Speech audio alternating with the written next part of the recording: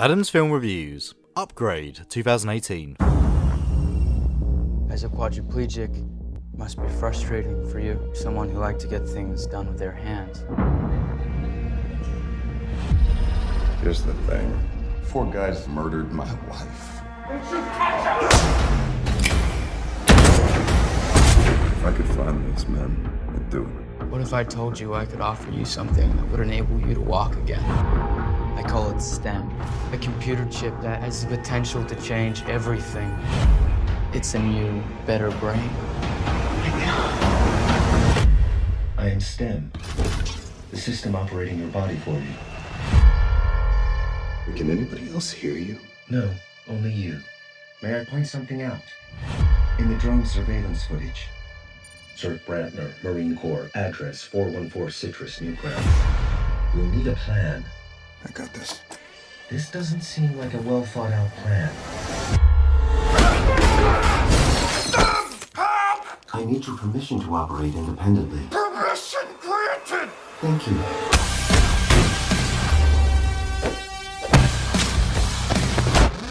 Oh my god. File this one under films Adam should definitely have seen before. Upgrade is a cyberpunk action thriller, though some would also say body horror, film written and directed by The Invisible Man and Saw series Leigh Whannell, and produced by Blumhouse Productions. Upgrade stars Logan Marshall-Green, a South Carolina knockoff of Tom Hardy, as Gray Trace, a tactile mechanic who loves to do things the old-fashioned way, and Melanie Vallejo as Asha, Gray's far more modern and on-trend wife with a big fancy job in robotics. Oh, this isn't a film about today. This is a world of mile-high automated buildings lapped by advanced drones that monitor everyone on ground level, from passers-by to those driving robotic cars. It's by no means a horrible world. Think iRobot rather than Dredd or Blade Runner.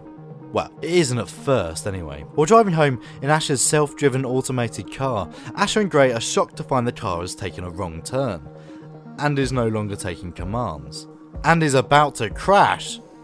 Dragged from the car's eventual wreckage, Gray and Asha are confronted by a group of masked men, who force Gray to the ground and force him to watch as Asha is taken aside and shot by the group's leader, Fisk, played by Benedict Hardy. Before he's able to do anything, Gray is shot in the neck and crippled from the neck down as the gang flee the scene. 3 months later, and we find Gray incarcerated in his wheelchair, surrounded by robots doing his every wish and command, the thing he hated the most. Despite their best efforts, the police, and notably Detective Cortez, played by Betty Gabriel, have been unable to track down the men who attacked Gray and his late wife.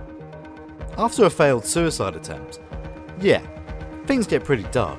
Gray is approached by a former client and computer expert, Eron Keane, played by Harrison Gilbertson. Eron has been working on something called STEM, a computer chip with limitless potential. Promising Gray that the STEM can allow Gray to walk again, Eron gives one condition: that no one is to be let in on the secret of STEM, until it can be fully announced. Sure enough, once STEM is installed, Gray is able to walk, but not only walk, run. He's mobile, agile and stronger than before. Interestingly, he also picks up a new style of walking, like that of a computer game character. Instantly, if you've never experimented with the idea of walking around your empty home in the style of a video game character, you're really missing out. The only problem is, STEM doesn't just let Gray walk again. STEM can talk, and STEM has some interesting thoughts on who might be behind Asha's death. Soon, Gray is on the trail of his wife's killers, hunting them down one at a time as we begin to see the bigger picture behind the seemingly random attack.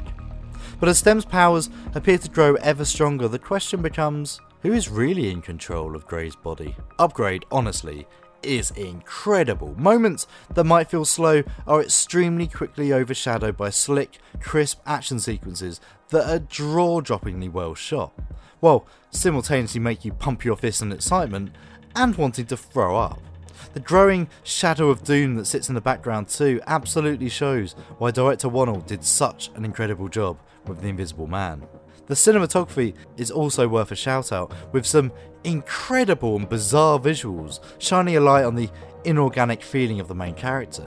This is only ever boosted by the incredible and jarring soundtrack by Jed Palmer. Basically, I really love Upgrade. Line this up with a double bill with The Guest, and you're in for an incredible evening of high action, wonderfully over the top performances, and some incredible music to boot. Now, hurry up and watch your Netflix so I can talk to you about that ending. You didn't know that I'm a ninja. While I am state of the art, I am not a ninja.